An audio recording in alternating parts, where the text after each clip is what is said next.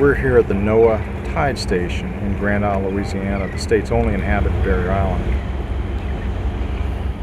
It's really an important location because it's actually reporting the highest sea level rise rates in the world.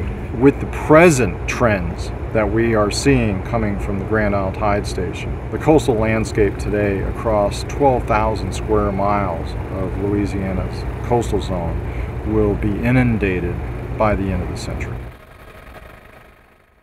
Tim, you're looking at this levee system right here. You're looking at 45 miles from New Orleans. This is the first line of defense to protect not only Grande Isle, but all of New Orleans and the vicinity. There's 6 parishes on the other side of this levee. It's very important to have this levee system.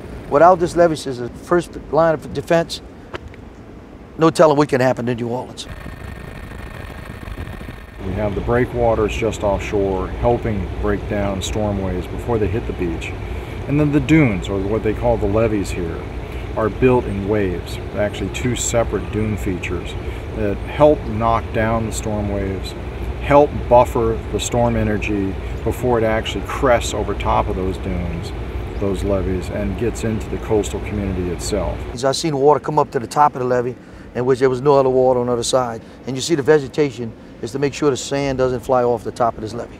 Grande Isle is literally a living example of adapting its landscape, its population to sea level rise and to subsidence. If it does, it continues to serve as the front line of defense to maintaining the shoreline of coastal Louisiana as it is today. You can see the levee system. I love this. I love this. This is good.